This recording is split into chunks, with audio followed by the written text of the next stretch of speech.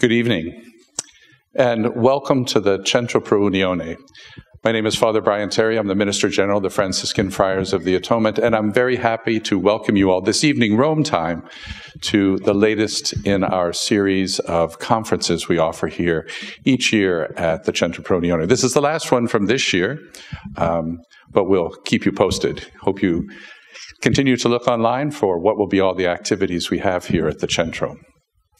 I'm happy to say that the Centro is celebrating over 50 years of work here in Rome at Piazza Navona, and the Friars of the Atonement this year will be celebrating 125 years. So next year, I can guarantee there's going to be a lot more conferences, a lot more activity all over the world, because as you know, we have the Centro pro Unione here for ecumenical and interreligious studies. We also have the Graymore Ecumenical and Interreligious Institute in New York City, which also promotes activity. So if you have a hankering to come to New York City, come join us there. As well as at our mother house in Graymore and Garrison, New York, we'll be celebrating our work. We'll be in our places in Japan, Canada, the United States, England. We'll have different ways of celebrating.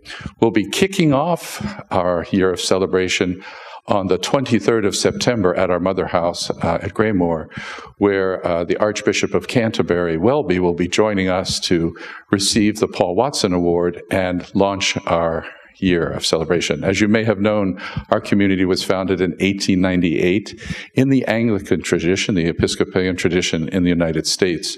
So we have foundation in that tradition. So we're very happy to launch our beginning with the celebration with the Anglican Communion. Then 11 years later, in 1909, after the Week of Prayer for Christian Unity that was started with our founder and the Catholic Church, we came into full communion with the Catholic Church 11 years after the foundation. So we've become Catholic since 1909. So I'm very happy to introduce the Associate Director here of the Centro pro Unione, Dr. Teresa Rosa, who has been on staff here for many, many years. I won't tell you how many years she's been on staff, but she's been here guiding us in our work and ministry here at the Center, and she'll be introducing our speaker for this evening. Thank you very much, Father Brian. I will be very brief. I'm very glad and honored to welcome at the Centro pro Unione once again Rabbi Jack Bemporad.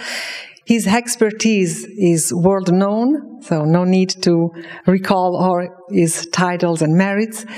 His wisdom always brings precious insights, and as a deeply at peace person, his lectures always create an atmosphere of friendship in knowledge. And this is why we are so grateful to you, Rabbi Jack. And tonight, the occasion for sharing and enjoying in this atmosphere is the reflection that he will be giving us on the decisive significance of the book of Amos for understanding the literary prophets in the Hebrew Bible. Thank you very much, Rabbi Jack. First of all, I want to thank Dr. Teresa for a splendid introduction, and of course none of it is true, but it's always nice to hear. It's nice to hear it even if it's not true, but anyhow, thank you very much. And Father Brian, we go back a long way. I want you to know that he was in my Plato class at the Anselmo. Do you remember? And it was quite an interesting class. We had a wonderful time, and so I'm glad to see him again. It's always a joy. Let me say that the topic that I picked because even though as great a scholar as W. Robertson Smith has said that Amos was the father of the prophets, and even though teachers of mine have spent many years studying Amos. In fact, Morgenstern, who was a professor of Bible at the Hebrew Union College, wrote a multi-volume study on the book of Amos. It's unfortunate that when we speak about the prophets, we speak about the prophets as if they were all sort of lumped together. And so it's like the rabbis. That's also what they say, the rabbis. Well, that's not really accurate because it takes away from the individuality. But then if you were to actually look at the prophets that we find in the Hebrew Bible, we have to recognize that there's something that's very, very different. In fact, unique. And I would say even more than unique, I would say foundational in the book of Amos. Now, what is foundational in the book of Amos and what makes it unique? He is the first prophet, actually, that we have a record of having written a book. I know that the 5 books of Moses are attributed to Moses, but the reality is that almost nobody believes today, unless you're a fundamentalist, that Moses wrote the 5 books of Moses. You know, with the documentary hypothesis of J, E, D, and P, and there's no question that Moses may have written parts of it or may have done some important work. Even then, the 5 books of Moses, it doesn't say in the beginning, this is what Moses wrote. It says, in the beginning, God created the heavens and the earth was unformed and void. So you don't really get to Moses until Exodus. Now, why is it that they say that Amos was the first one to actually write a book?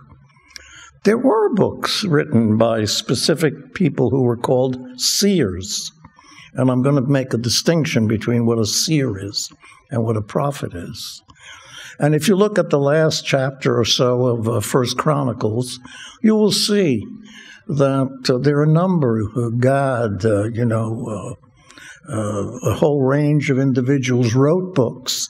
But all these were seers who actually worked within the context of kings. In other words, they were in the employ of kings. And my own interpretation of the Bible, and unfortunately I have no evidence, this is a hypothesis, that the Bible consists of different structures. You have a tradition which is the priestly tradition. You have a tradition which is the monarchical tradition, and you have a tradition which is the prophetic tradition. And while there are certain parallels and while there are certain similarities, and even in some cases you have identical texts in different of these, the reality is their perspective is very different, okay? Now, what Amos did is actually go to the north. He was from the south. He goes to the north because he has an experience that is overwhelming, absolutely overwhelming. And if you want to have a sense of that experience, let me just read it to you so you'll see. It's in the 3rd chapter of the book of Amos, and he says, "Do 2 walk together unless they've made an appointment?" And the answer is no. Does a lion roar in the forest when he has no prey? Does a young lion cry out from his den if he has taken nothing? Does a bird fall in a snare on the earth when there's no trap for it? This is a cause and effect relationship, right? Does a snare spring up from the ground when it has taken nothing? Does a trumpet blow in a city and the people are not afraid? Keep in mind, when they used to blow a trumpet from the walls, it meant that there was an invader. And then he said something very interesting. Does evil befall a city unless the Lord has done it? Namely, does punishment take place unless it's God that does it? And then he says, surely the Lord God does nothing without revealing his secret to his servants, the prophets. Now here's the rub. He continues, the lion has roared. Keep in mind, a lion wouldn't roar unless he's got you, really grasped and you can't exit. The lion has roared, who will not fear? The Lord God has spoken, who can but prophesy? And you see, what you get when you see the prophets, the one thing you get is this reluctance on the part of a prophet to be a prophet. It's almost like they have to be overpowered to be a prophet. Even Moses, if you remember, he sees this bush that's burning and he goes, wonders what it is, and he says, take the shoes from off your feet because the land on which you're staring is holy ground. I've heard the cry of the Israelites, go to Egypt and tell Pharaoh, let my people go. And what does Moses say? After this enormous religious experience of a bush, a miracle, and so forth, the first thing he says is, who am I? And then he says, and who are you? And, and he says, look, I can't talk. And then he says, send somebody else. So much for prophecy. The prophets in the Bible are not that eager to be prophets. And perhaps the best and most explicit example of that is in the prophet Jeremiah.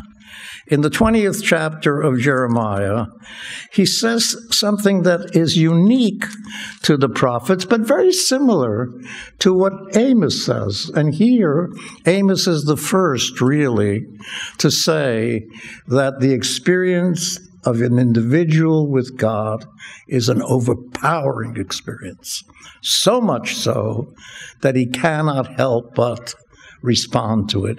So Jeremiah in the 20th chapter, after being told in the first chapter that go where I send you and I'm going to give you the strength to confront the worst, what does he say in the 20th chapter? He says, O Lord, you've deceived me. I was deceived. You are stronger than I. You have prevailed. I've become a laughingstock all the day. Everyone mocks me, for whenever I speak, I cry out. I shout violence and destruction, for the word of the Lord has become for me a reproach and derision all day long. If I say I will not mention him or speak any more in his name, there is in my heart, as it were, a burning fire shut up in my bones, and I am weary with holding it in, and I cannot.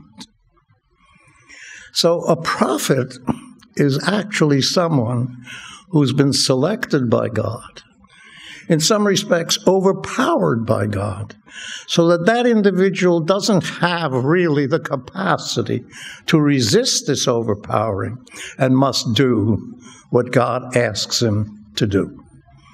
I hope that that's clear. You see this for the first time in the prophet Amos. Now, you then I must ask the question, what is the difference between a prophet and a seer? What is a seer? And what is a prophet? In some respects, it was relatively confusing what the real difference between a prophet and a seer. But I can tell you that a seer is someone who sees the future. He thinks he may even see it correctly. Okay? But the main point of a seer is to somehow say, through whatever mechanisms I develop, it may be dreams, it may be incantations, it may be in a kind of an unconscious development. In fact, in Numbers 12, it says if there's a seer, it can come in a dream, but only Moses understood it face to face, saw God face to face. But a seer is someone who actually says, this is God's word, and this is what's going to take place. Now, there's a big difference, as I will now point out to you, and it is Amos who actually is the first one to make the difference between a seer and a prophet. He goes to Amaziah, who is the priest of Bethel. This is the 7th chapter of Amos. And when he goes to Amaziah, he basically says that the country is going to be destroyed. This is the prediction, that the northern kingdom, which is the kingdom of Jeroboam II, is going to be destroyed because of the corruption of that government. Now, nobody believes it. Why does nobody believe it? Because Jeroboam, if you look at the 2 Kings chapter 14, verse 25, The prophet Jonah predicts that Jeroboam is going to conquer all this territory and become very, very famous. And everybody thinks, isn't this wonderful that we've won all these wars and so forth? Whereas what does Amos say? Amos goes, and when he confronts Amaziah, the priest of Bethel, here's what he says. Let me quote it to you. He says that Jeremiah is going to, well, let me tell you first what Amaziah says to him in response to what Amos said, beginning with the 10th verse. Then Amaziah the priest of Bethel sent to Jeroboam, king of Israel, Amos has conspired against you in the midst of the house of Israel. The land is not able to bear all his words. For thus Amos has said, Jeroboam shall die by the sword, and Israel must go into exile away from its land. And Amaziah then turns to Amos and says, O seer, go flee, and go back to the land of Judah, and eat your bread there, and prophesy there, but never again prophesy at Bethel, for it is the king's sanctuary, and it is a temple of the kingdom. And what does Amos say? Amos responds by saying, I am not a prophet, nor am I a prophet's son. I am a herdsman and a dresser of sycamore trees, but the Lord took me from following the flock. And the Lord said to me, go prophesy to my people Israel. Now therefore hear the word of the Lord. Now look, he says that the way God took him is equivalent to a lion roaring and being afraid. What Amaziah sees him is strictly as a person who predicts the future. And if you're going to be one of these guild prophets, that your job is to be associated with either the king or a sanctuary or something like that, well then fine, predict the future there, but don't come here. This isn't your place. This is not where you belong. Because in those days, actually, seers were associated with specific kings. For example, David had Nathan, right? Ahab had Elijah. You had specific prophets who were primarily telling the future. And in telling the future, they actually said, this is what's going to happen. Now, hold on now. What does Amos say? Amos also tells the future. He says the land is going to be destroyed. Jeroboam is going to go under. He's going to be killed, and so forth. So how is he different? He is different in two senses. He is different in the sense that all those people that predicted that something would take place are seers. Amos is not simply interested in predicting what will take place, but he does something for the first time that all the other prophets do. And that is, he goes to the people and asks the people to change. And perhaps if they change, then perhaps God will change. You see, before that, look at all the places where you had individuals intercede with God. What did they do? When Abraham is told, I'm going to destroy Sodom and Gomorrah, does he go to Sodom and Gomorrah and say to Sodom and Gomorrah, change your ways, don't be so evil, become a good person and things of that nature? No, he intercedes with God. He says, are you the kind of a God that would destroy the righteous with the wicked? If there are 60, would you still destroy it? If there are 40 or 50 or not 60, 50 or 40 or 30 or 20 or 10. You remember that? Or even with Moses, when Moses is told after the spies go to spy out the land, and they come back saying it's hopeless, we'll never conquer the land. And God says, this is in Numbers 14, I'm going to destroy this people and make a great nation out of you, Moses. So what does Moses do? He's being stoned, he and Joshua, by the people. He says, wait a minute, God. Didn't you promise that you would take them out of Egypt and bring them into the promised land? Are you the kind of God that keeps his promises or not? And God says, okay. And then he says another thing that's interesting. Haven't you yourself said, here he's quoting himself in Exodus 33 and 34, it says, aren't you a God that is Rachum v'chanun, Erkapayim v'rav chesed, compassionate and gracious, full of steadfast love. And he says, you've taught us that it's easy to destroy. The main thing is to forgive. So a seer tells what's going to happen.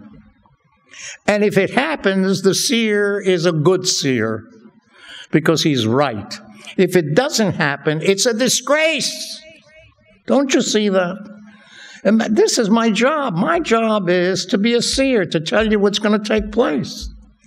And if it doesn't take place, it means I'm a fraud, or I didn't get it right, or I'm not good at my job. Right? But the interesting thing is there's a book, the whole book, one of the 12 prophets, that actually is devoted to just that thing. Do you remember when God says to Jonah, go to Nineveh, that great city, and preach against that city and say, if you look at the Septuagint, it's 3 days. If you look at the Hebrew, it's 40 days, and the nation will be destroyed. So what do? They sit they wrap themselves, in sackcloth and ashes, and they repent. So what happens to Jonah? Is Jonah happy that all these people have repented? On the contrary, Jonah's furious. Why is he furious? Because who's going to consult him anymore? Who's going to go to him anymore if it turns out that he's wrong? In fact, God says in the last chapter of Jonah, do you have a right to be angry? After all, look at these people. Not only that, they're animals. Is that really what you want? So what you have in the book of Jonah, this is my interpretation. And you have to, if I'm wrong, you're going to have to blame me for it. I've never seen it anywhere. I see the book of Jonah as the book of a seer from the perspective of a prophet. Why? Because the first thing that Amos does and what the prophets do is they go to the people and they say to the people, you have a choice. You could either go one way or you can go the other way. If you go one way, then you will survive and God will care for you. If you go the other way, then you will be destroyed. Amos is the very first person to do that. Now, what does Jonah say, and to underline the point I was making, to God when the people aren't destroyed? I know the kind of a God you are. Why do you think I went to Tarshish instead of Nineveh? If I went to Nineveh, I would know what would happen. You're a pushover. You're an El Rachum v'chanun erkapayim v'rav chesed v'emet. You are a compassionate God. So what's the point of telling me that this city will be destroyed when you had no real intention of destroying it? It's inconceivable to Jonah that the people could repent. Now, the greatness of Amos is that Amos actually says that. What he does, if you look at the 5th chapter, which is an incredibly important chapter, beginning with the 4th verse, it says, for thus says the Lord to the house of Israel, seek me and live, but do not seek Bethel, which is where the sacrifices were, and do not enter into Gilgal, and so forth. And then he says, seek good and not evil, that you may live. So the Lord, the God of hosts, will be with you, as you have said. Hate evil, love good, establish justice in the gate. It may be, ulai, perhaps it may be, that the Lord, the God of hosts, will be gracious to the remnant of Joseph. Here's the great innovation of Amos. He is the first prophet to actually confront the people and say to the people, you have a choice. It isn't in the stars, it's not in the heavens, it's something that you have the control over your destiny. And if you do good, you will survive. If you do evil, you will suffer. Now, there was a problem with that. What is the problem with that? The problem with that is that for Amos and the other prophets, and here I'm going to give you the punchline, what I'm going to end with, but I might as well tell it to you now so you'll see where I'm going, okay? What the prophets are saying, Amos is the first one and the others have taken it over, is that morality is the way to God. God is a moral deity. And the way to get to God is through acting ethically, through justice and righteousness. You don't get to God through sacrifices. And so what you have, beginning with Amos in the most severe possible form, is the rejection of sacrifice. Now here I'm treading on very controversial territory. Why? Because being persuaded by the teachers of my teachers and my teachers, Binswanger was the teacher of Sheldon Blank. Sheldon Blank was my teacher, both illustrious biblical scholars. They said that the prophets were categorically against sacrifice. Now, you have some scholars who say, no, if they acted morally, they could still sacrifice. That one doesn't exclude the other. But the reality is, if you look at what they say about sacrifice, you will see that they categorically reject sacrifice. You can't take the words of Amos. Let me start with Amos, where he says, I despise your feasts, and I take no delight in your solemn assemblies. Even though you offer me your burnt offerings and cereal offerings, I will not accept them. And the peace offerings of your fatted beast I will not look upon. Take away from me the noise of your songs. To the melody of your harps I will not listen. I don't want any of this. And then he says, the first one to say this, the very first one to say it. And you'll see the other prophets in a minute, I'll show you, follow suit. But let justice roll down like waters and righteousness like an ever-flowing stream. So what Amos is doing is contrasting the way you approach God. You approach God with morality, not with sacrifice. I mean, you see this very clearly in Isaiah, you see it in Hosea, you see it in Jeremiah. In every one of these prophets, what you see is a condemnation of sacrifice. The only one which is a little bit questionable is Ezekiel, and that's a special case in itself, okay? But Ezekiel, by the way, is very wooden. If you look at the Hebrew of Amos, it is magnificent, it's sharp, it's clear, it's decisive. There's no Hebrew in the world like that of Isaiah. It's worth learning Hebrew just to read Isaiah. I mean, it's like saying you have to learn Italian to read Dante. It's the same thing. I mean, it's just an amazing thing. So what I'm saying is that it's morality that takes the place of sacrifice, of morality, of sorcerers, of diviners, and so forth.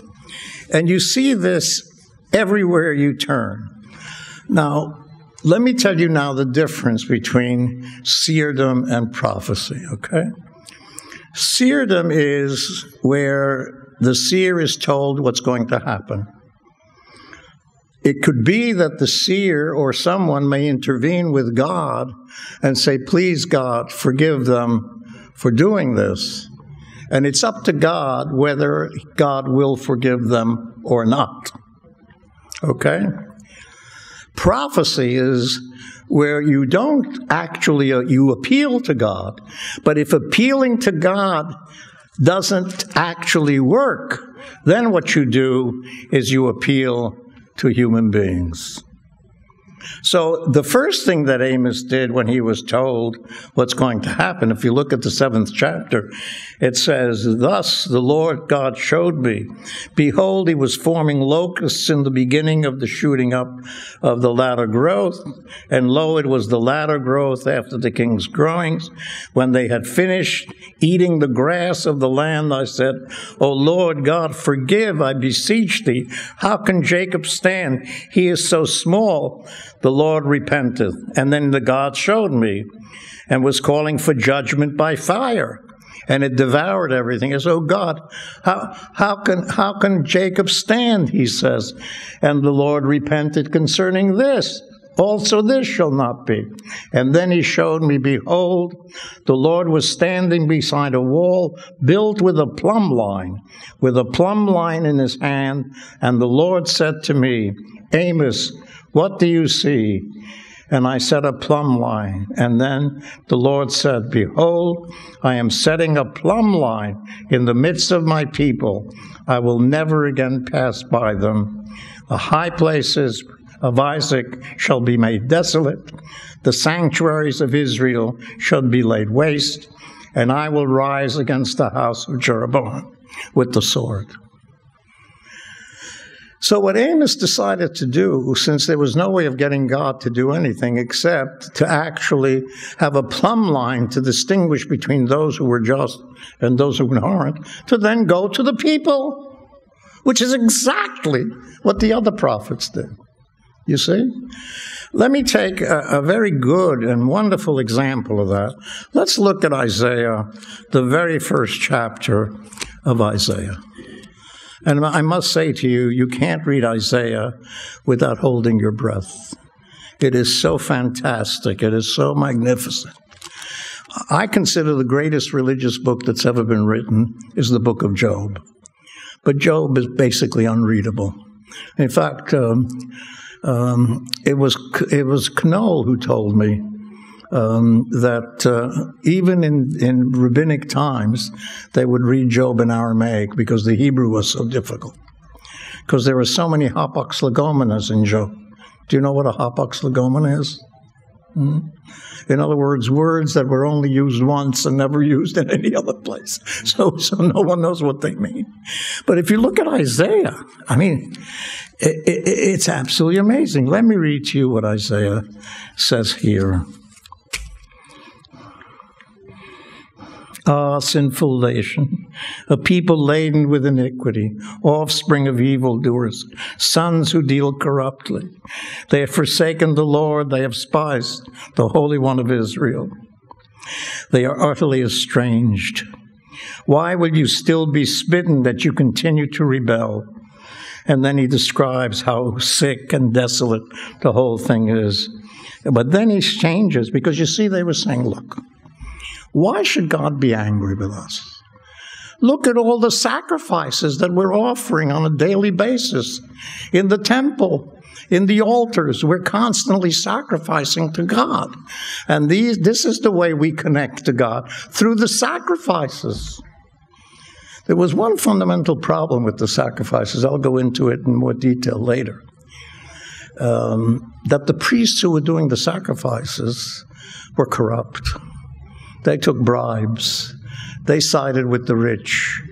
And it was no longer an issue of whether the priests had any integrity or not. They didn't have any integrity, you see. And so what he says is, what to me is the multitude of your sacrifices, says the Lord. I have enough of burnt offerings of rams, of the fat of fed beasts. I do not delight in the blood of bulls or of lambs or of he-goats. When you come to appear before me, who requires of you this trampling of my courts? Bring no more totally useless offerings. You see, vain, the English translation here is not a good translation. Shav. It's the same word that you find in the third commandment. Don't lift up the name of the Lord your God, lashav, which means for something that's totally useless. So don't offer me vain offerings would mean, the implication in English would be, this is a vain offering, but if you have a non-vain offering, then it might be accepted. It's not true. In other words, don't come up with any of these useless offerings. Incense is an abomination to me. New moon and Sabbath and the calling of assemblies. I cannot endure iniquity with solemn assembly. Your new moons and your appointed feasts my soul hates. They become a burden to me. I'm weary of bearing them. When you spread forth your hands, I will hide my eyes from you. Even though you make many prayers, I will not listen. Your hands are full of blood. Wash yourselves. Make yourselves clean. Remove the evil of your doings. The evil of your doings from before my eyes. Cease to do evil. Learn to do good. Seek justice. Correct oppression.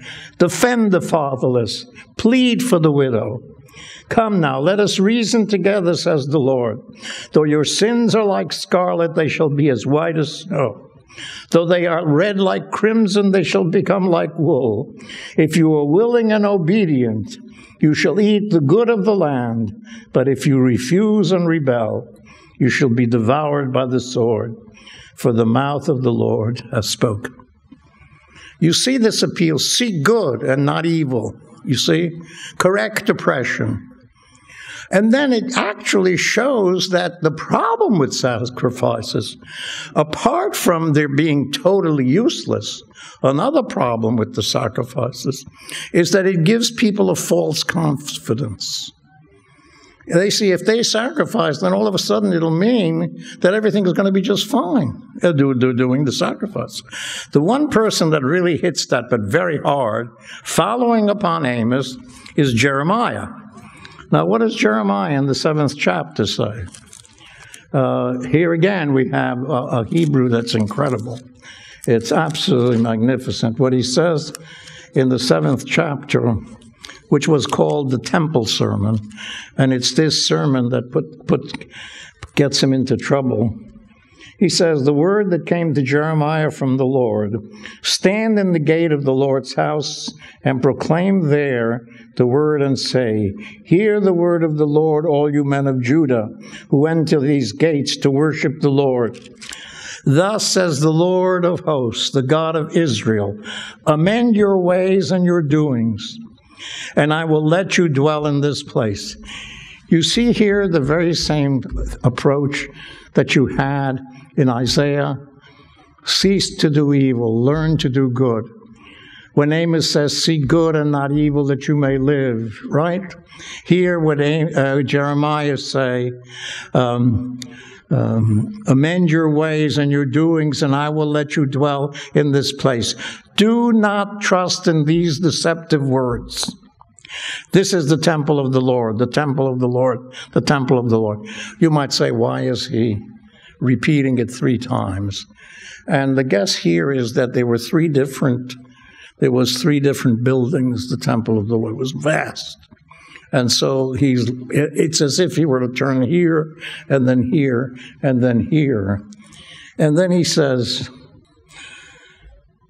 if you truly amend your ways and your doings, if you truly execute justice one with another, if you do not oppress the alien, the fatherless, or the widow, or shed innocent blood in this place, and if you do not go after other gods to your own earth, then I will let you dwell in this place, in the land that I gave to your fathers. Behold, you trust in deceptive words to no avail.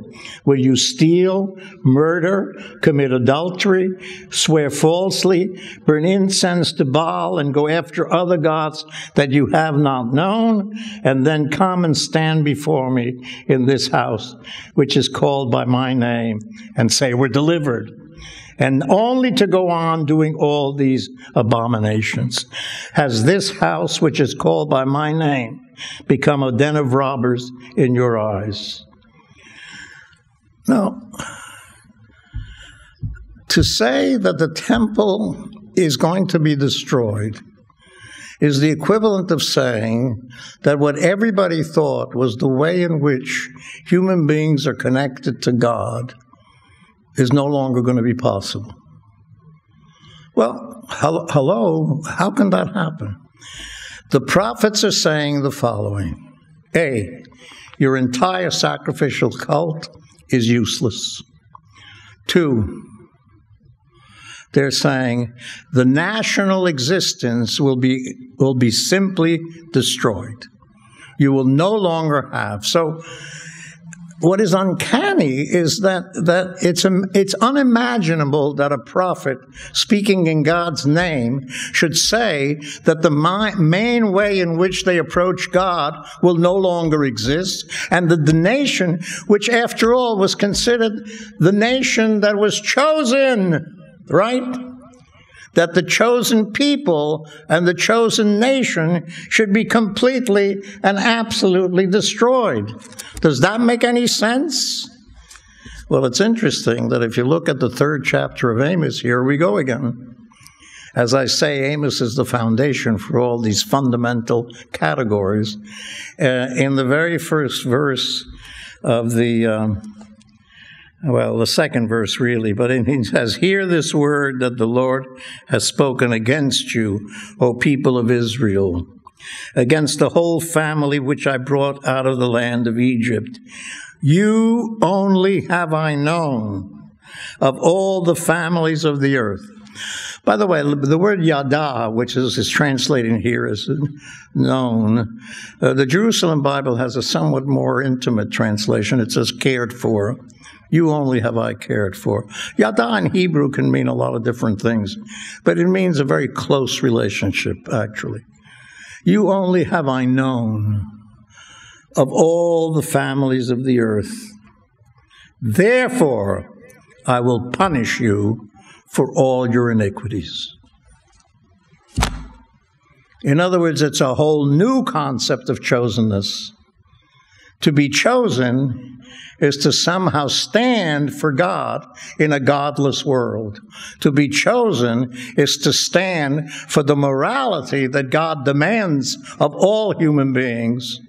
That's what chosenness means. It doesn't mean privilege. It doesn't mean special. And here you have, for the first time in Amos, this whole new conception of chosenness. You see the point I'm making? And once you see that, then you see that this is a very different sort of thing. Now, what is the problem with actually having a priesthood that does these sacrifices? Well, the problem is that the priesthood, as it were, cannot get the people to change. They may come with an offering, and when they give the offering, they may feel better as a result, but then again, that is subject to all kinds of graft. Because if you have a lot of money, then your offering is much different than if you don't have much money. And the priests themselves take bribes, just as the judges take bribes. And so the reality is you have a totally corrupt system. When Amos says about the sins of Israel, he says the following in the 2nd chapter. He says, "For 3 transgressions of Israel and for 4, I will not revoke the punishment, because they sell the righteous for silver and the needy for a pair of shoes. They trample the head of the poor into the dust of the earth and turn aside the way of the afflicted, so that my holy name is profaned. They lay themselves beside every altar upon garments taken in pledge, and in the house of their God they drink the wine of those who have been fined." He says it as clearly as can be over and over again. If you look at this magnificent passage in the 6th chapter, well, let's take the 5th chapter first, and then we're going to get to the 6th chapter. "They hate him who reproves in the gate, and they abhor him who speaks the truth. Therefore, because you trample upon the poor and take from him exactions of wheat, you have built houses of hewn stone, but you shall not dwell in them.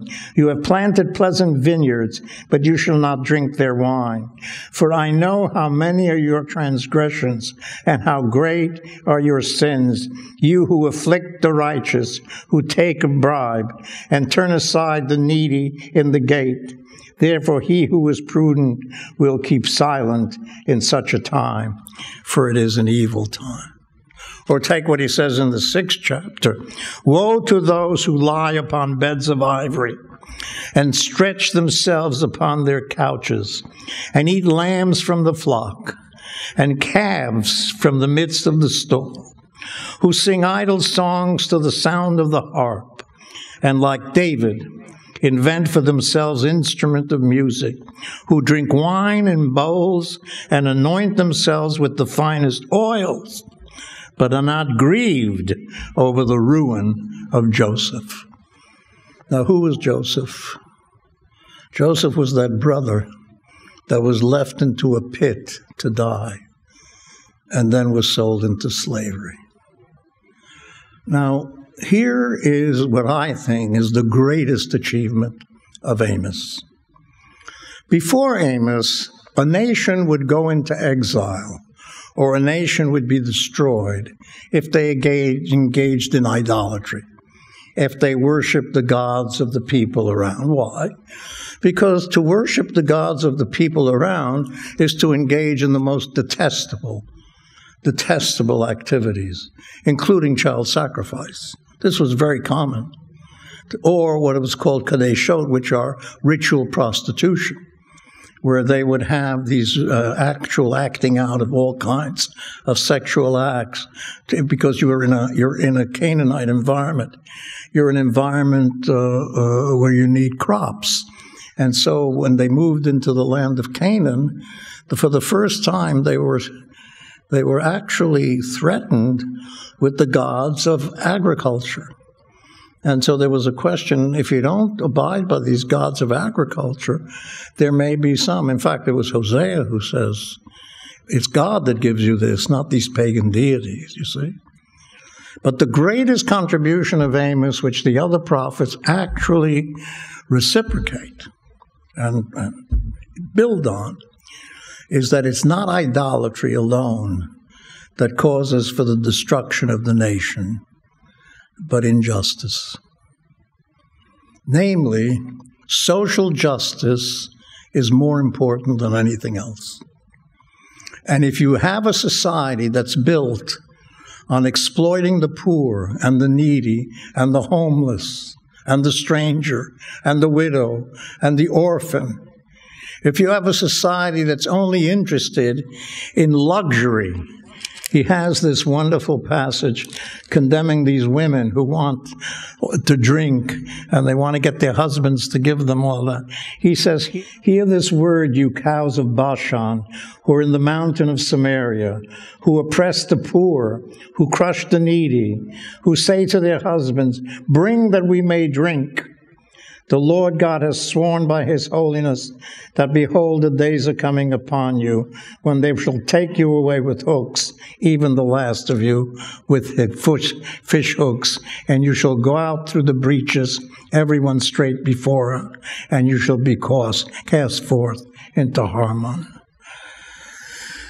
He completely condemns the upper classes. Now, who are the upper classes? Those who take bribes. And who are the ones that take bribes? The judges. In the 2nd chapter, he says, they sell the righteous for silver, the needy for a pair of shoes, and so forth. I had quoted that. You have similar statements, by the way, in Isaiah. You have similar statements in Jeremiah. You have similar statements in other passages in the prophets. But I think what you have here in Amos is the foundation for a new way of looking at the world, a new understanding of God's relationship to human beings. Now, what is the problem here? The problem here is, and this you see clearly in the Psalms, why is it that the Bible produced a book of Psalms where you have an immediate relationship between the individual and God? And notice in Psalm 51 it says, the sacrifices of God to God are a broken heart, a broken and contrite heart thou wilt not despise. What you have throughout the Bible now is something different. You would never have had Psalms unless you had the belief that one as an individual can communicate one-to-one with God. So that, for example, prayer is something that came out of prophecy. Prayer in the sense that the God of the universe, the God of this spectacular universe. And if you want to see this, look at Job and look at the voice out of the whirlwind in the last chapters of Job to see the conception of the vastness of the universe. But in prayer, the God of the universe becomes my God. That I can connect with God. And connecting with God, what do? I bare my soul. Because where else am I able to bare my soul and to tell the truth? Am I going to say it to somebody, even someone who's very close to me? There are things that I can't. So I have to have a God who hears prayer, a God who cares, a God who's concerned with the way I live my life, a God who takes seriously the world that I can create for the good of all. And this, in my opinion, is basically rooted in monotheism. Why is it rooted in monotheism? Because, see, the problem with the gods of the nations is that the gods of the nations were very local. They had city deities, national deities. The Babylonian had astral deities. The Egyptians had the sun. You have, for example, in Deuteronomy, a very interesting passage that says, when you look up at the sky, don't be enticed by the sun and the moon, because that's for the others, not for you. God took you from the fiery furnace, finally.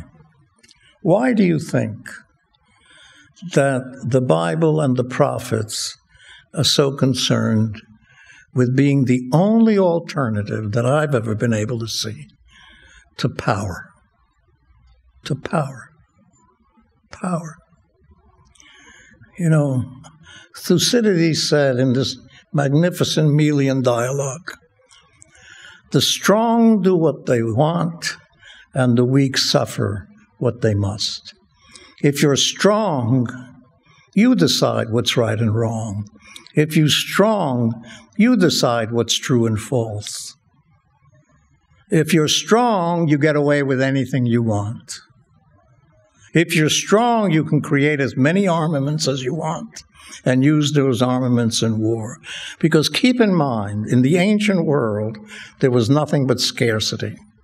And so what people had to do, literally, what people had to do was to empower the so-called manly virtues of strength and power.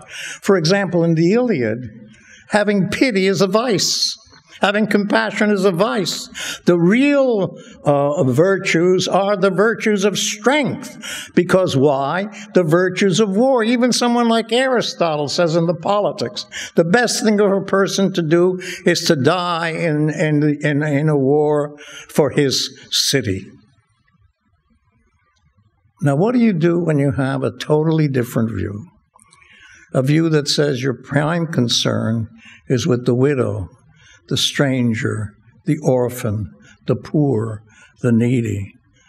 So that's why, for example, the whole of the Bible goes back to the Exodus from Egypt.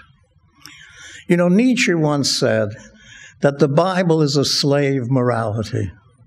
And he felt that was horrible, that why should we be paying attention to people who are needy and crippled and incapable of taking care of themselves, who need a cane like we do, you see. It's the hero, it's the strong man, that's who should determine the virtues. My feeling is it's because of the slave ethic that you have such things as the Sabbath, where one day a week, every human being has control over his and her life. And therefore, the master and the slave are on the same footing. Where else do you have an ethic that says that equality is not among a class? Equality is when you bring up the poor on your level. What I'm saying is that what the prophets are embodying is the reality of coming out of slavery. And that's why it says, love the stranger. Why? Because you were strangers in the land of Egypt. I am the Lord your God who brought you out of the land of Egypt, out of the house of slavery. God is a God who wants freedom. God is a God who's against slavery. God is a God who's against oppression. God is a God against taking advantage of another person and boasting about all the wrong things.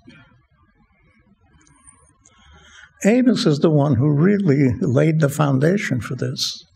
And I hope in time you'll be able to read the prophets.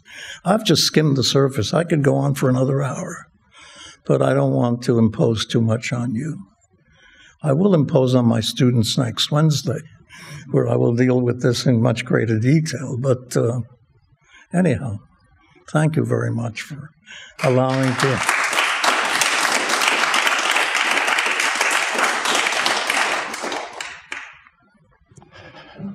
So now Jack has offered a bit of time now to reflect a bit on what he has said. And if you have some questions or you'd like to prompt maybe some more reflection on certain areas. I mean, I found it extremely motivating to understand the difference between seers and prophets. Hearing the words of the prophets today, I wish Amos could come and speak to some world leaders when we see Right. the injustice we're living today and reorient us to this morality in our relationship with God and to seek, especially coming from Franciscan perspective, we know it's seeking the minority and the simpleness before our God. And justice and peacemaking is something we strive for. But I was absolutely motivated today. I'm going to go home and read Amos all over again. And, unfortunately, I remember one thing you said to us when we were in class. You were saying, I don't care if you steal whatever I do and say that it's yours. Don't say that something yours is something that I said. Yeah. So I've taken that to heart. So I'm stealing everything he said today. I'm glad it's on tape. It'll be in a homily sometime. Okay. That's fine. That's fine. So does anyone have a question or a reflection? And we also have the opportunity online if people would like to send something in. Neto, our web coordinator, will bring forward a question if someone wants to submit something online. Does anyone have a question or comment at this time? We'll spend a few moments doing this. Thank you, Rabbi Jack, for this really amazing talk. Thank you. I don't have a question because I want to take some thoughts with me to reflect upon what you ended on. But what came to mind as you were talking is when you were talking about sacrifice and how morality takes place of sacrifice, this Quranic verse came to mind, and I just wanted to share that with you, which, in my opinion, brings in some miraculous way these both together. So in Surah Al-Hajj, verse 37, it says, God says, "Their meat will not reach God, nor will their blood, but what reaches him is piety from you. Thus have we subjected them to you, that you may glorify God for that to which he has guided you, and give good tidings to the doers of good." Yeah. So it's not that any of it really, I think, echoes some of the passages you have read from Isaiah, and how the sacrifice itself becomes an act of piety instead of something else.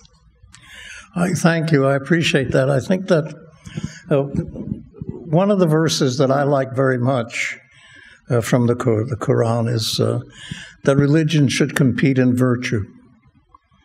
And also there's a statement in the Mishnah, I think you know, that it says, he who saves one life, it's as if he saved an entire world. And he who destroys one life, it's as if he destroyed an entire world. So that every life is precious. And so therefore we have a certain obligation, it seems to me, to respect that, to respect the integrity of every human being. And I think what actually is what religion should do today, I've said this to you in class, that religion has to become the conscience of society and the voice of humanity, the voice for humanity, because you're not going to get it from the weapons manufacturers. You're not going to get it from the politicians. And if the religions of the world don't unite to really work and seek peace, you have, for example, in the Bible, seek peace and pursue it. You know, we have to do what we can to bring about peace. But the courage that the prophets had to confront the most powerful, without armies, without a union, without anything, as individuals, only in the name of God. And this is beautiful in the 26th chapter of Jeremiah, when he's almost put to death. And he says, of a truth, God told me to say this to you.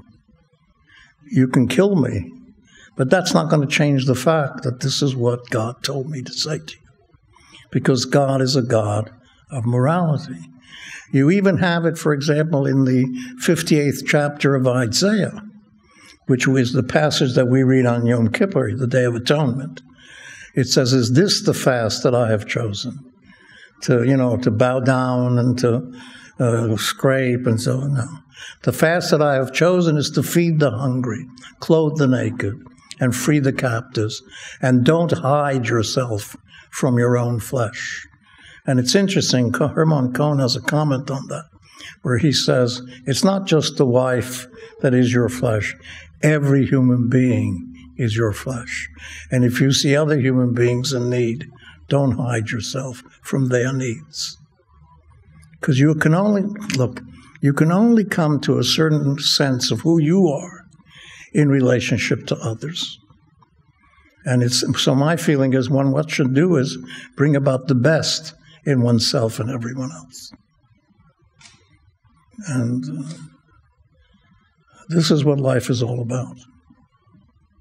I see a slight tension between your interpretation of Job, in which you say it's up to man to create justice, that God has created the heavens, the earth, and he tends to... And inspired human beings to do it. Right. And yet, those who are just are trampled down by those who are powerful. I mean, you just said it. You quoted Thucydides. So, how do you reconcile the two? In other words, God isn't just going to come down and say, oh, this group over here is really righteous and good and they take care of the poor and the needy, so I'm going to spare them and I'm going to smite everybody else. It doesn't work like that. Well, I think that this choice that you have, which is essentially what I think Amos and the prophets are saying, is you have a choice as to whether you're going to make this world a world that is a joy to live in, a joy of caring for one another, a joy of bringing out the best in each other, or you may actually act in such a way as to bring about the worst. I haven't already determined what that's going to be. That's why we're thinking about Revelation, right? So God reveals a word which says, this is what you should be doing. But God can't do it for you. I mean, I'm reminded of what it says, Micah, the very last chapter of Micah. I was going to quote it, but I went on and on and on. It was a little too long. But if you look, here's one possibility, okay? It says, woe is me, for I have become as when the summer fruit has been gathered, as when the vintage has been gleaned. There's no cluster to eat, no first ripe fig which my soul desires. The godly man has perished from the earth, and there's none upright among men. They all lie in wait for blood, and each hunts his brother with a net. Their hands are upon what is evil to do it diligently. The prince and the judge ask for a bribe, and the great man utters the evil desire of his soul. Thus they weave it together. The best of them is like a briar, the most upright of them a thorn hedge. The day of their watchmen, of their punishment, has come. Now their confusion is at hand. Put no trust in a neighbor. Have no confidence in a friend. Guard the doors of your mouth from her who lies in your bosom. For the son treats the father with contempt, and the daughter rises up against her mother. The daughter-in-law against her mother-in-law. A man's enemies are the men of his own house. I would say that to some extent a lot of this has already happened in the United States, where you have people who won't talk to each other even though they're in the same house because they look at it. And this isn't just Micah. You have the same thing in Isaiah. You have the same thing in Jeremiah. So what actually, when it says, I've set before you, this is Deuteronomy, life and death, the blessing and the curse. Choose life so that you and your children may live. But there's no way that that choice cannot be offered. And now here Josiah Royce, I think, put it very well. He says, this is the kind of a universe in which a moral individual is allowed and given the opportunity to act morally. And look, let me give you an example, okay? Should God intercede, assuming that God could intercede, that's a whole theological question. Should God intercede every time something may happen that's not correct or not right or anything like that? And where do you draw the line? If God makes all the decisions, then we make no decisions. Even Thomas Aquinas said what God does is gives the outline of the general patterns, but within that outline, individuals choose, you see. Otherwise, it means that why I never could ride a bicycle too well. Why didn't God ride the bicycle for me so that I could ride a bicycle? You know, it doesn't work. We have an online question that Teresa is going to read. We have two online questions. The first is from Sister Josmi Jose. I would like to thank Rabbi Jack for his inspiring lecture. Just now we have completed the classes on the first chapters of Isaiah. Today it was a complementary one. I would like to ask if he can deepen on the social context of Amos and its significance today. Thank you. Well, the second question is from Fra Giacomo. And he said, thank you, Rabbi Jack, for your always profound and reflective presentation. The question that I would ask is this. Amos is establishing a new and demanding relationship with God. He goes to the people to plead them collectively to establish this relationship. I would ask, how does what he says needs to be established among the people in the way they are to act with each other? In a certain way, this is what Jesus asks when he teaches the Beatitudes as a way of conquering the spirit of the world or the masses in their relationship among themselves. What do you think about this aspect of not reading Amos but living Amos? Thank you. Well, the question for today, I can't think of anything that's more important than Amos and the prophets, because what the prophets do is deal with people who are arrogant, who are boastful, who feel that they have everything under their control and have nothing but contempt for the poor, the needy. In other words, it becomes a world where the most important thing is profit, not people. And if you only pursue profit and not people, and here Amos is the first in a line, which then is ultimately represented in the Torah, in the 5 books of Moses, etc., which offer an alternative. You have all kinds of structures by which this is the way you organize the world and you organize your life.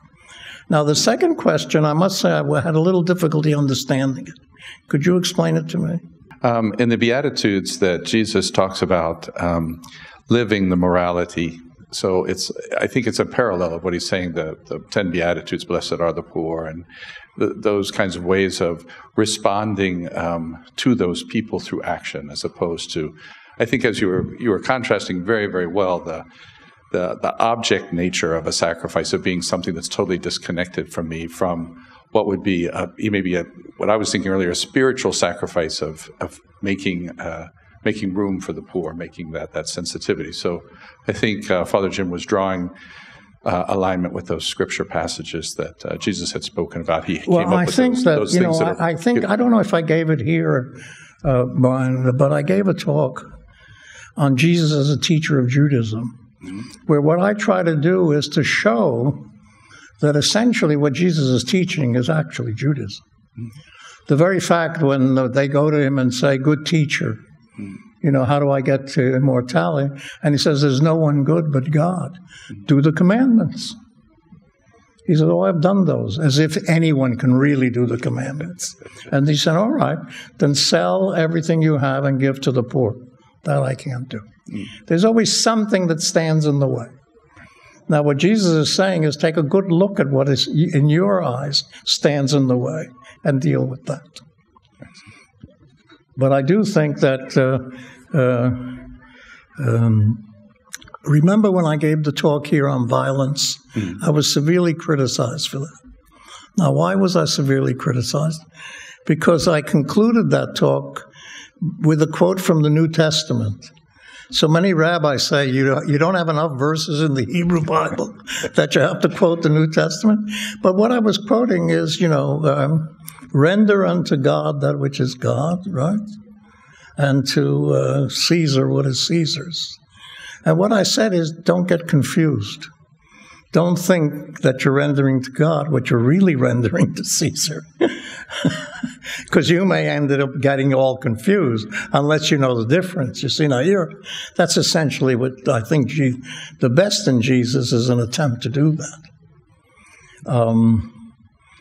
Now, part of the problem that I have in reading the New Testament is that it has to be read critically. It has to be read contextually, and it has to be seen in the context. And it's unfortunate that what they do is they will abstract the statement as if it applies to everyone everywhere, where it doesn't. It applies to a very specific instance or a very specific case. I mean, Joseph Sievers spent a lot of time and came out with a very good book on the Pharisees, you see. Now, the text itself, the Mishnah itself, talks about 8 kinds of Pharisees. Only one was decent. All the others were terrible. So who knows which Pharisees Jesus was referring to in the 23rd chapter of Matthew. But what's even more problematic is that in other places, Jesus is referred to as a teacher, whereas in Matthew 23, he's referred to as a rabbi. Now, what's the problem with that? The problem with that is that the title rabbi didn't come into existence until after the destruction of the temple. It's the equivalent, for example, if I were to say, this is a book that came out in 1950, and I went to the airport, and it turns out that when I got to Kennedy Airport, I couldn't find a space to park. Well, there wasn't any Kennedy Airport until after Kennedy was killed. But they were writing for a group of people where if you would have said another name, like Idlewild, they wouldn't know what you're talking about. So therefore, they said rabbi. You see what I'm saying? So you have to actually see, or for example, the Chag HaMatzot is before the destruction of the temple. The whole issue of the combining of Passover with the Chag HaMatzot took place after the destruction of the temple. And that's one of the reasons that there was a difference between the Synoptic Gospels and John. I mean, I think that one has to look at these things historically and contextually. Sure. Now, there's a very good book by Willie Markson called The New Testament as the Church's Book. What's good about him is that he tries to show to what extent the church tried to reorganize the New Testament in a way that would be, and this is problematic because it may be, for example, Irenaeus in his Against Heresies says, I have 2 Gospels of Matthew.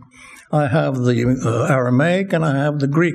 The Aramaic is much better, much more accurate. We don't have the Aramaic. We only have the Greek. So I think these are some of the things that one has to really take a look at, you see. Sure. No, I think we believe in strong structural criticism, the phenomenological hermeneutics. We know that there's been a lot of editing over time, as you were talking about the books of Moses. Exactly. It's the same thing. Exactly. That's exactly right. That's my point. Yes. Exactly. And then you get that poor monk that was copying things over and over and went to lunch and came back and skipped 3 lines and kind of messed things up for our scriptures. Look, when it comes to the New Testament, you have over 5,000 different copies that have, no two are identical. Mm-hmm. And in some cases, there's very severe differences. Correct. The problem with the New Testament is that the Greek is very difficult. And the reason it's difficult is because it's a colloquial Greek. It's a Greek that you can interpret it a lot of different ways. It's like a spoken language. It doesn't have the precision of other languages, like ancient Greek, for example. But take even Pontius Pilate. We know if Eusebius is correct, Eusebius in his history says that both Caiaphas and Pontius Pilate were brought back to Rome because of cruelty by Caligula. Now, if you've got one emperor that was cruel, it's Caligula. And so why would they do that? You know, if you look at in fact, what was the task of the procurator? What was the relationship between the procurator is someone that appoints the high priest? The high priest was an appointee of Rome. So, of course, Caiaphas is concerned with doing the bidding of the Roman government. Thank you so much, Rabbi Jack. I thought it was really so inspiring to learn about what you were saying at the beginning of your talk about the difference between seers and prophets.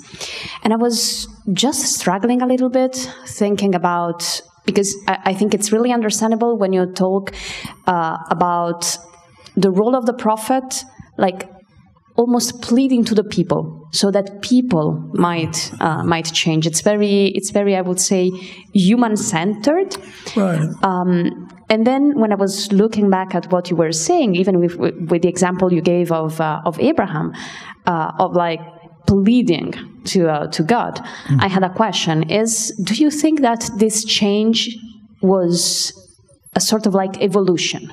So we started with people entering in a relationship with God and pleading to God, and then somehow there is this evolution towards, okay, we have to plead to people because God is already somehow listening.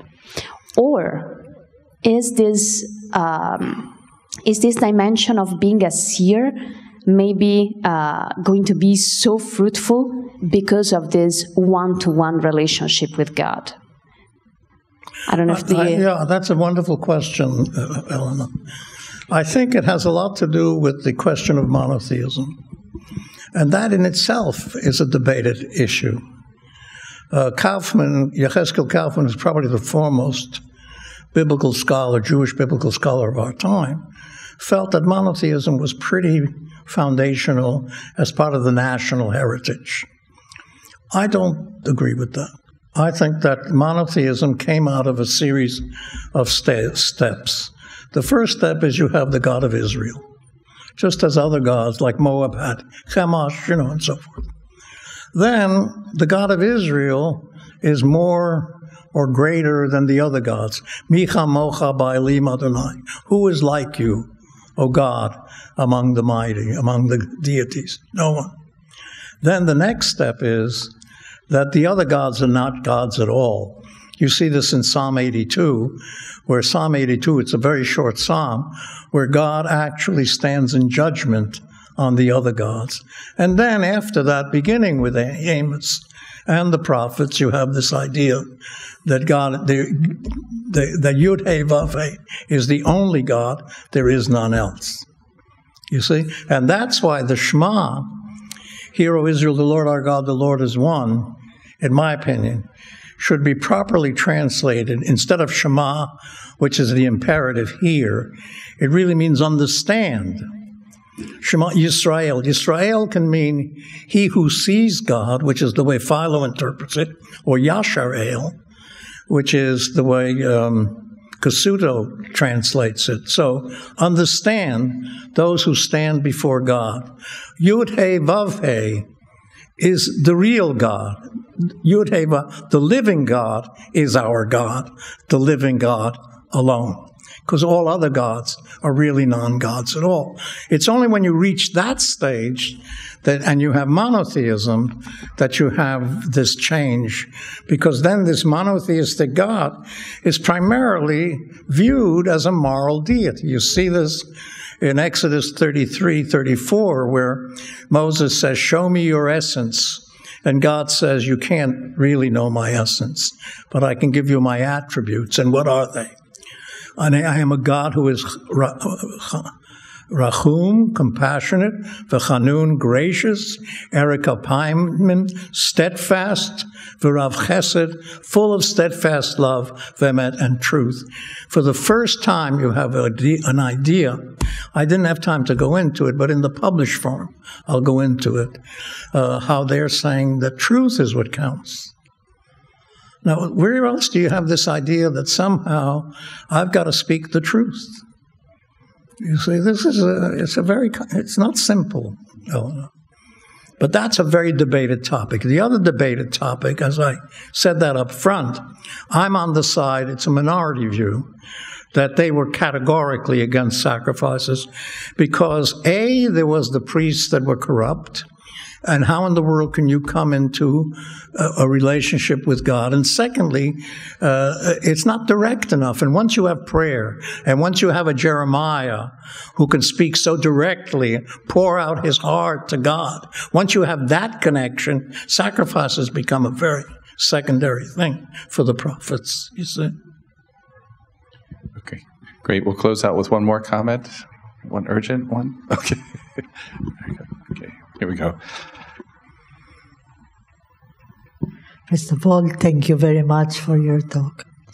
And as another student said, we have been studying this area, and something that I didn't grasp properly, and I like your opinion about it, is we had a question: if the people will change their attitudes, would God accept their sacrifices? Well, you see, you're asking a really important question. And I can tell you what my theory is, okay? Does that mean that what I'm saying to you is true? No. In fact, I've taught this for over 40 years in my classes, both at the rabbinical school and elsewhere. But I don't think that this is necessarily universally accepted. So I preface what I'm going to say to you with the qualification that it's my own personal way of looking at it, okay? You have two passages, one in Amos and the other one in Jeremiah. After he says, "I hate and I despise your feasts, and I loathe your solemn assemblies. But let justice wall up as waters, and righteousness as a mighty stream." He adds another sentence which says, "Did you offer sacrifices unto me in the wilderness, O children of Israel?"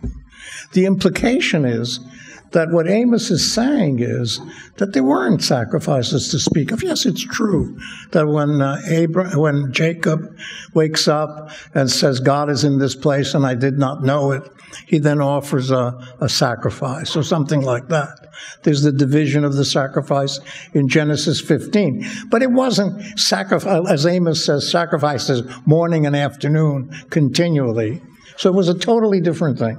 Jeremiah says it more clearly and much more explicitly. In the 7th chapter, beginning with the 21st verse of Jeremiah, it says, "I did not command you to offer sacrifices in the wilderness." Now, wait a minute. What do you do with Moses saying to Pharaoh, "Give us a 3-day journey so that we can offer sacrifice"? So you have one tradition that says there really wasn't any kind of really significant sacrificial structure during the wilderness experience, okay? Then you have others who say that can't be true, because if you look at the 5 books of Moses, you've got a good deal of Leviticus, good deal of Numbers, which actually deal with that, okay? Now, Here's my interpretation. By the way, I follow here William Robertson Smith and Wellhausen. They more or less agree with this, okay? And I came to this, I discovered it in them after I came to this, okay? But I was very gratified because I think they're both outstanding biblical scholars. Here's my reconstruction. By and large, you didn't have much sacrifice in the wilderness experience. But with the construction of the temple under Solomon and the building of pagan temples for the wives, sacrifices went wild. You see what I'm saying? All of a sudden, they started doing all kinds of sacrifices, which had very little to do with the actual original wilderness experience that you had if you look at the early, up to the 40th chapter of the book of Proverbs. Now, here comes the rub. Different empires ruled differently. For example, when Assyria in 721 destroyed the northern kingdom, okay, they transposed populations. They could take a population here and put it there. You see this very clearly in 2 Kings chapter 19. Anyhow, what they did is they transposed populations. That's the way they conquered. When Babylonia destroyed the southern kingdom, the way they conquered was by imposing a ruler who would take over. There was a danger there because the ruler could be corrupted or they could rebel against it. When Persia, here's the rub, and this is my original statement, which I haven't seen anywhere else. And when I mentioned this to my revered teacher, Ellis Rifkin, he said, "You have now looked at the missing link," okay? When Persia ruled, how did Persia rule? Not only did they actually, if you look at the historical books, that he allowed the temple in Jerusalem to be rebuilt, and all the gold, whatever they call it, these vessels were brought back from Babylonia, but he even allowed the temple to Marduk to be rebuilt. Why? Because the Persians ruled through priests. The priests took over. And when the priests took over, the sacrifices became vast. So what you had, after the second temple was built, sort of a compromise. Because on the one hand, you had the temple. On the other hand, you had the synagogue. Right? The synagogue does not have sacrifices. You can go, I remember when I was in Dallas, which was a large congregation, I was the rabbi there, some people came and says, "Well, where is the altar where you offer sacrifices?" I said, "We don't do it. This is a synagogue, But the very fact that you had a synagogue and that the whole thing was built around the synagogue, not the temple, because the priests were really hated, because the priests were simply the implementation of first the Persians, then the Greeks, and then the Romans.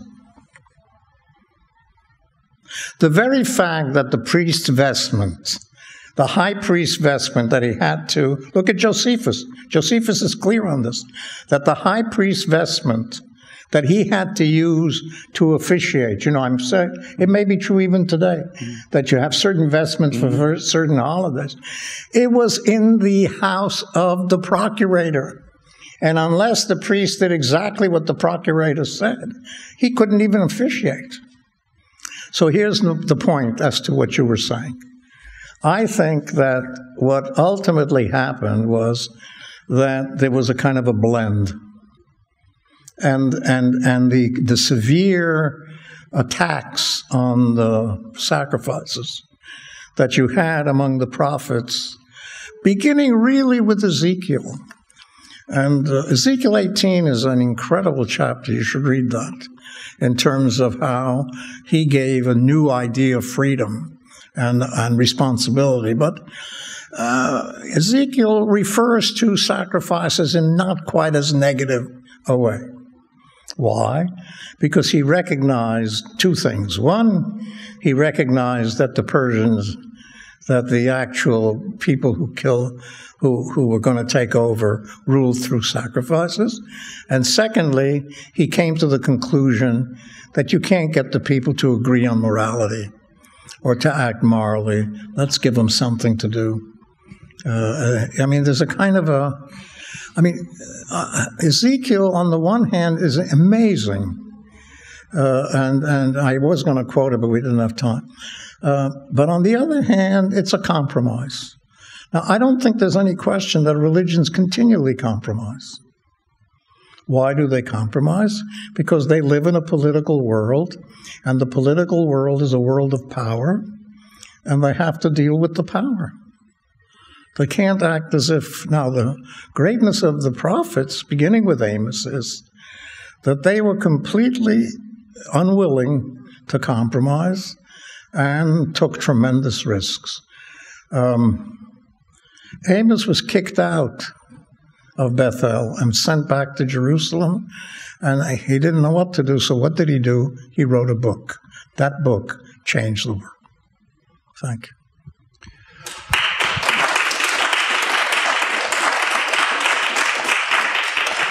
Well, thank you, Jack, for being with us once again. And as Teresa said in the beginning, it's a friendship through knowledge, but I also think it's a friendship through faith. Every time we encounter you, my faith grows.